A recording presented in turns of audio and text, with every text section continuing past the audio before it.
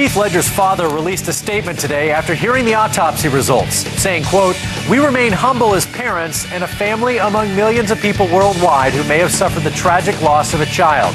Few can understand the hollow, wrenching, and enduring agony parents silently suffer when a child predeceases them. Today's results put an end to speculation, but our son's beautiful spirit and enduring memory will forever remain in our hearts." Heath Ledger's unique talent put him in the hearts of millions of fans as well. Joining me now to explore Heath's life is Kim Seraphin with In Touch Weekly and Joseph Kapsch, the deputy entertainment editor for LATimes.com.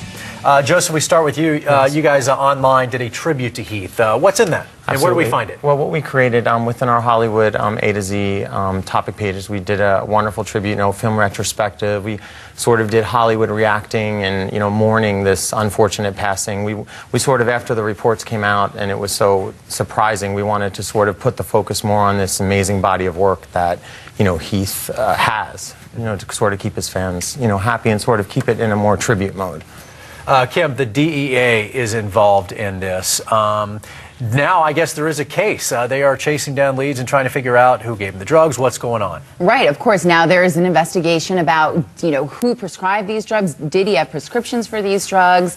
We know that there were as you discussed, 6 different drugs involved, prescription medications. And I think his family put out the statement saying that it was accidental, even in low doses. This is a cautionary tale, really, for anyone, that even in low doses, prescription medications can be lethal. Look, because you guys both work in Hollywood just like I do. You all know people that have dozens of prescriptions just like this.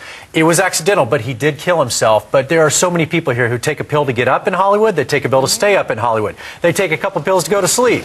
And it really is a cautionary tale, isn't it? The often repeated, story about Heath. Well, he told the LA Times, "I took 2 Ambien last night because I needed to get to sleep." So, and that's how Ambien is really in LA. Right. I mean, and a lot of these prescription drugs, people sort of throw it off like, I took 2 Ambien and I needed to get to sleep. It's very common. Let's face it, these people are not educated pharmacists. They get it from a doctor and they think, well, it's got to be safe.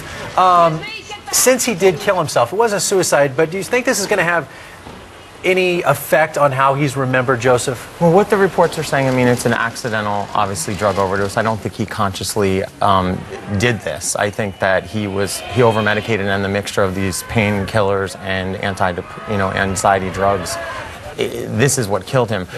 Do I think it'll affect his career or the way that we remember him? Absolutely not. I think that this body of work, this kid's 28 years old and he was on the cusp of even greater things. An Oscar-nominated actor. He's fondly remembered. He still has an amazing role in The Dark Knight coming up and maybe some other films. Kim, we have Michelle Williams. The family's made a few statements. Michelle Williams really has not. She's obviously incredibly upset. Jake Gyllenhaal, some of his closest friends and his ex-fiancée haven't really spoken out yet. Where are they and what's going on? I think they've probably chosen to stay silent at this point.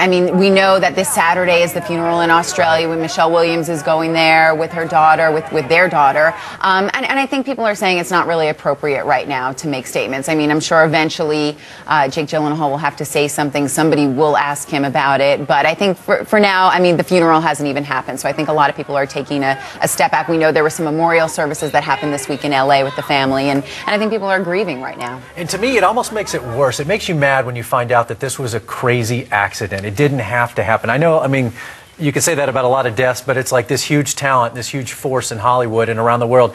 It doesn't have to be dead. No. Well, we're taking a look even at this, a closer look in our Sunday edition of Just Drugs, Young Hollywood, really exploring why is this happening, how is this happening, and how it's affecting all these younger actors in Hollywood with these prescription, lethal cocktails. Yeah. Right. And, it's interesting because so many rumors were out there and stories that came out about, was Heath addicted to this drug, was he doing this drug, was he at this party? And, as it turned out, it was an accidental overdose. So. All right, Kim, Joseph, thank you guys very much. Up next, who exactly is Britney's ex-pal Sam Lutfi? And new details of what really went down inside the psych ward.